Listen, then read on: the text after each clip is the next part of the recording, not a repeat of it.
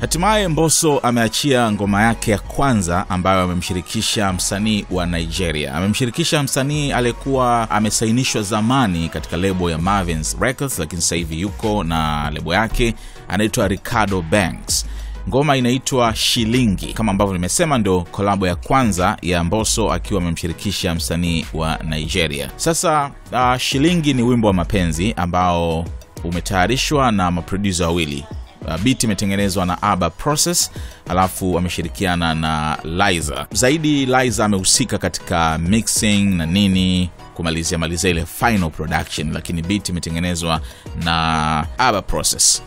Ni wimbo fulani hivi typical bongo flavor ambao haujamtoa sana mbali Mbosso katika uimbaji wake ule, na kiukweli kama asingekuwa amemshirikisha Reekado Banks katika ngoma hii, wimbo usingekuwa na surprise kubwa sana, kwa sababu bado namsikia yule Mbosso ambaye nimemsikia katika nyimbo zake nyingi za hapo nyuma ambazo zina melody zake fulani hivi.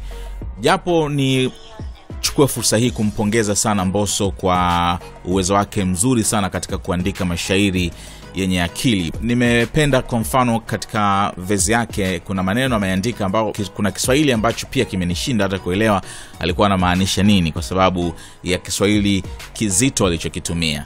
Kwa mfano anasema, funika kibakuli funua moyo furaha, sura za mafedhuli nyeusi fizi mawafura, wasome kwa Zaburi wa Galatia hawashindi kudhura, ili penzi tanuli wakivamia litoa vulula. Waona jinsi ambavyo amecheza na lugha. Kitu kizuri sana kwa Mbosso kuendelea kuumiza kichwa katika maandishi ya Kiswahili fulani hivi ambacho sio rahisi, kama ambavyo mashairi mengi hivi karibuni nimeyasikia kwa wasanii wengi ambao wametoa nyimbo za kuimba, ngoma zinakuwa na mashairi marahisi sana. Lakini Mbosso ameweza kuzingatia hili katika nyimbo zake nyingi sana. Kikweli amekuwa akihakikisha kwamba anaweka mashairi magumu. Kikweli nilichokipenda zaidi, to be honest, katika ngoma hii ni verse ya Reekado Banks.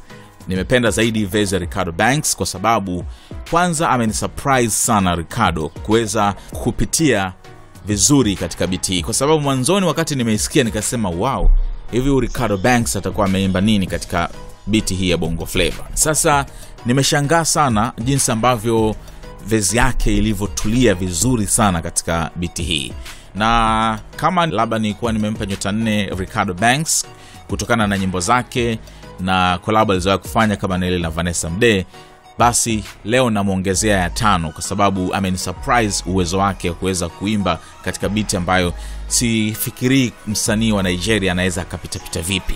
Unaona? Yaani sipati picha msanii wa Nigeria anaweza akapita vipi.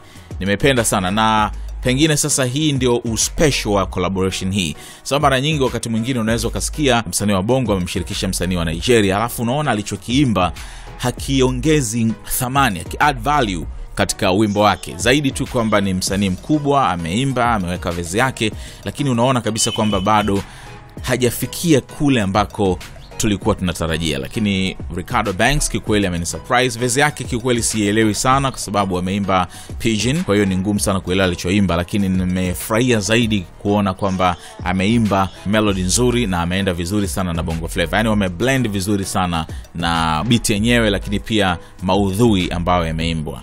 Kwa kweli na uhakika kwamba itafanya vizuri, sababu tayari so far nimeona comments zilizopo wengi wamekubali, na naona watu wanamsifia sana Mbosso. Mimi ni msifia zaidi katika upande wa uandishi. Melody kikweli bado nitaendelea kuwa katikati, kwa sababu hajanipa kitu kipya sana katika anavyo sound katika melody zake, sababu bado nampata Mbosso yule nilimzoea katika nyimbo nyingi zilizopita, lakini ninampa big up zaidi katika uandishi wa mashairi.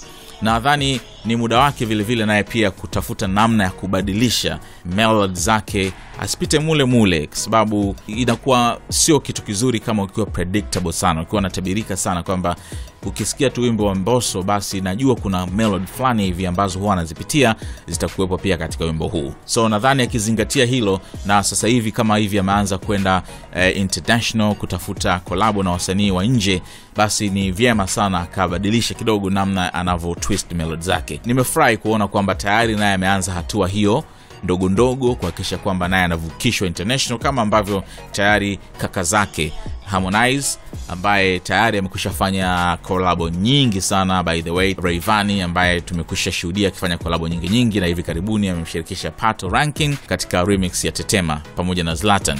Kwa hiyo ni vyema sasa kuona kwamba WCB pia wanaanza kumsukuma Mbosso polepole kuhakikisha pia naye jina lake linafika huko mbele. So akizingatia hilo, bila shaka mambo yatakuwa vizuri zaidi, lakini nimpongeze sana kwa akili kubwa katika kuandika mashairi yake. Nimependa mwishoni pia kuashiria kwamba huu ni wimbo ambao labda umerekodiwa tu hivi karibuni, au labda kama aliongezea mwishoni. Wakati wimbo unaisha, kuna sehemu anasema zile tunaziita ni adlibs. Amesema waambie sisi gari la petroli wasije kuiba mafuta. So unaweza kuassume kwamba amechukua ile concept ya discussion iliyotokea kutokana na ajali ya moto Morogoro, ambapo kuna ule usemi wa kuchomwa betri na jinsi ambavyo moto ule ulilipuka na hatari iliyopo kwa wananchi kusogelea gari la mafuta linapoanguka. Kwa hiyo unaona ametumia pia hiyo discussion kutengeneza picha kwamba penzi lao ni hatari sana kwa watu wengine ambao wakija wakataka kulivuruga linaweza likawaletea madhara, kwa sababu ni kama vile gari la petroli wasije kuiba mafuta. So nimependa hiyo jinsi ambavyo ametumia discussion iliyopo. Sasa tusubiri video, sijui kama imekwisha fanyika, lakini siku hizi kuna huu mtindo ambao umerejea tena. Zamani unakumbuka hapa katikati watu walikuwa wanatoa tu video basi, lakini sasa hivi kwa sababu kuna namna nyingine unaweza kupata pesa pia, unaanza kutoa audio kidogo, unapita labda wiki moja hivi, siku chache, then unatoa video. Sasa sijui kwa upande wake Mbosso ikoje, na sijaona kama amesafiri hivi karibuni kwenda Nigeria ama wapi, lakini naamini pia kuna utaratibu utafanyika kwa ajili ya video hii. Wewe umeisikiliza ngoma hii, hebu niambie mtazamo wako kuhusiana na Shilingi. Itafuta sasa hivi na uweze kumsikiliza Mbosso, ngoma yake hii ya kwanza kubwa ya kimataifa.